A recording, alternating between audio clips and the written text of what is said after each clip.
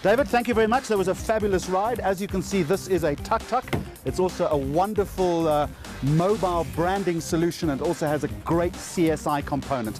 A little later on in the program, we're going to be talking about that. We will also be joined by veteran newsreader Rian Kruiwagen, who is hanging up his microphone, turning off the teleprompter after decades in the business. A warm welcome to Mags on Media.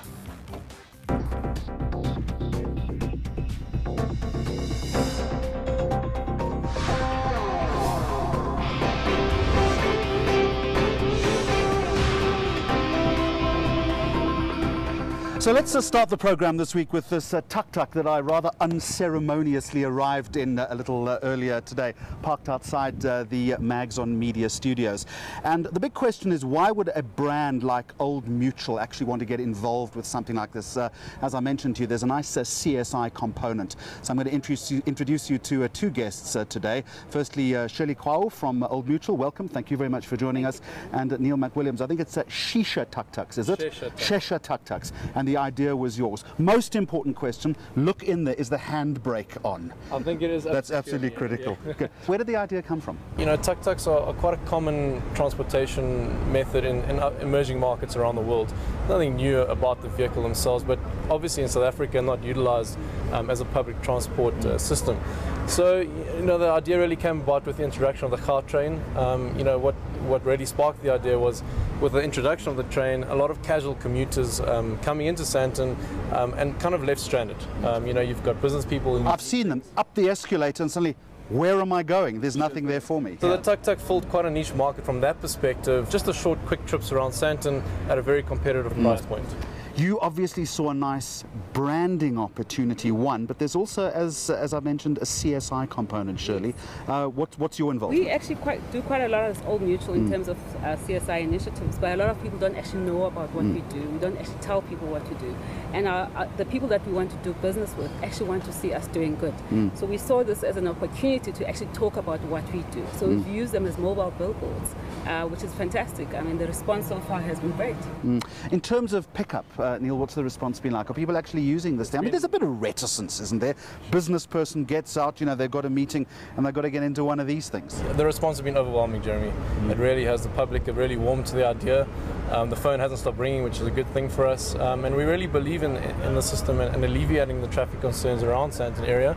And through Old Mutual support, you know, we really can achieve that dream. Just in terms of the person who's driving it and that involvement, how do they benefit from it? I mean, I presume there's also a brand CSI component there too. Absolutely. I think it's crucial for us as a business going forward for a sustainability model. You know, that is one of the most important things in the business. Is the drivers are incentivized. They kind of run their own. The tuk-tuk is their little business, and they actually keep the fares that they generate. So they are actually starting up their own little business. And that was crucial, I would imagine, from Old Mutual's perspective. It was. Although we're not necessarily involved in the operations of Shisha Tuks, I think we support enterprise development in other areas, and we felt that this was a great opportunity to create employment by Shisha Tuks.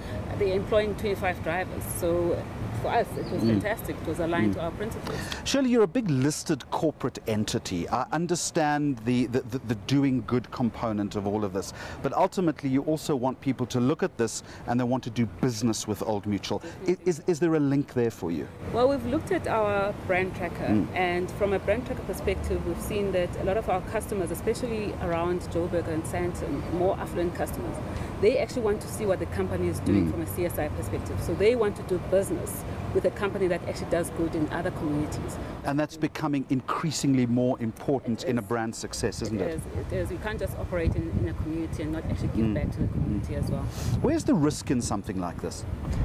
Look, there's risk, obviously, running a taxi company. There are risks around the business model. You know, there's the accident risk. But we are obviously 100% covered from a liability perspective. We've had a look at that risk and put in place measures to mitigate it as much as possible. But I think in any business these days, Jeremy, there is significant risk around it. I'll tell you what I also think is the risk, and maybe from a branding perspective you can also answer it.